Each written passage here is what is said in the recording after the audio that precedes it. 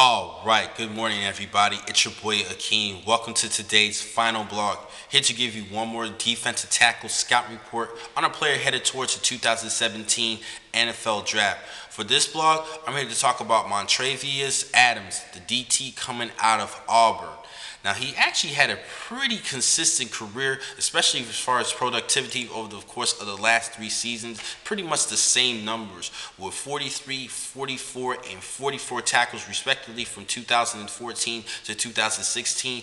8 tackles for loss, 3 tackles for loss, and 8.5 tackles for loss, and 3 sacks, 2.5 sacks, and 4.5 sacks. It's been pretty consistent, giving up the same numbers. Now I'm going to quickly talk about his strengths and weaknesses. First, his strengths. He definitely has a pretty good, powerful lower body, which I do like about him, and he has a pretty good first step and short area quickness, which I do like about him as well. And he can be very difficult on one-on-one situations. So he's not pretty much a good player if you want a player that you want to think about just putting one guy on. You should put 2 guys on this guy, which shows that he draws a lot of attention in that line of scrimmage. And he also has the ability to take the game over in the interior line as well, which just shows the great traits about him.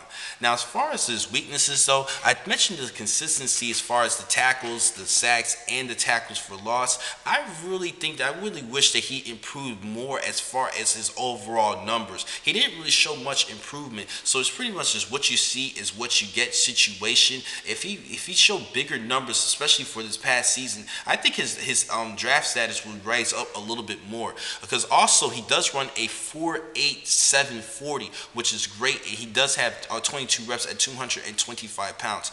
Other things that he does need to work on. He can be inconsistent as far as he can show dominance at some occasions of a game, but then there's the games where he can be taken control of, which is a bad thing. And lastly, he does have short arms, which is not a good thing, but I think he definitely recovers from that because of a good modem and a quick first step in which he could take advantage against opposing offensive line.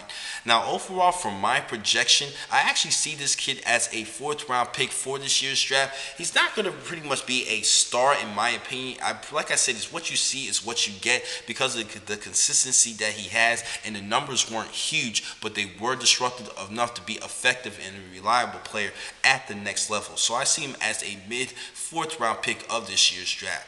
Now, the next time I'm going to catch you guys will be later on this week. I'm going to continue things with more defensive scout reports, and I will actually head on to some other reports that I did receive requests on. I'll see you guys later on this week. Thank you for watching all today's blogs. I'm your man, Akeem McCall. Be easy.